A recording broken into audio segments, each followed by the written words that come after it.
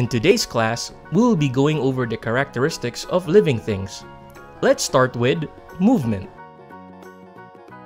Every living thing moves. Your dog loves to run, jump, and wag its tail when it's excited, and the birds flap their wings to fly. Movement doesn't just apply to mammals, but it applies to plants as well. Let's take a look at this plant. It's moving to catch light that it needs to survive.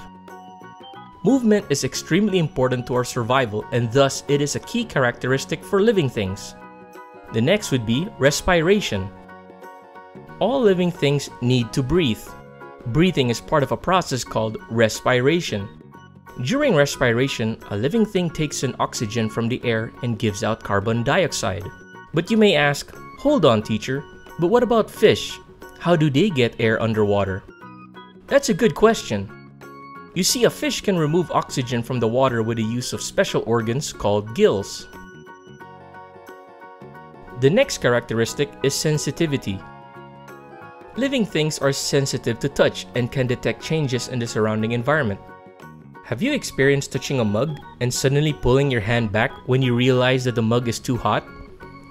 That is your body telling you to pull your hand back to avoid further pain and damage to your hands. This is sensitivity. The next characteristic is growth. All living things grow. All living things start as a baby and then grow up to be adults. You see this cute puppy? Well, this is him after a year.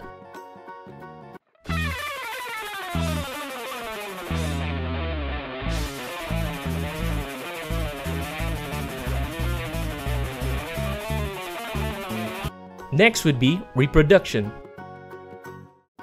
Do you have a newborn puppy at home? That means you have two other dogs at home, and that is the mother and father dog.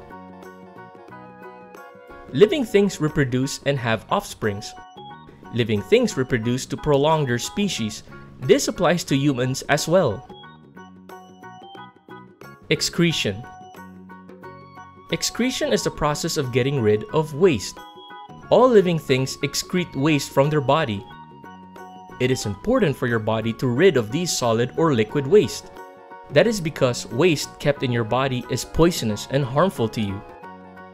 When you eat, your food passes through your digestive system and the waste is excreted by the end of the digestive process. So if your pet poops regularly, he is fine and healthy. Nutrition. All living things eat and intake nutrients to survive. In order for us to survive and not starve or thirst, we eat food and drink water. Have you ever felt weak and thirsty after jogging or running for a while? That's your body telling you to intake water to help quench your thirst and provide vitamins, minerals, and oxygen to your brain. Also, have you ever felt your tummy rumble when you haven't eaten for a while? That's your body telling you to get some food to provide nutrients to your body.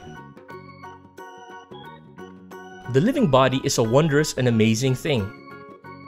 So if you ever see anything out there that has each of these characteristics, well, that is a living thing. I hope you enjoyed today's lesson. Take care now. Bye-bye. If you enjoyed the video and want to see more videos from us, please click the subscribe button. Also, give us a like. That will help us. We thank you so much and we do hope that you enjoy our videos. See you soon!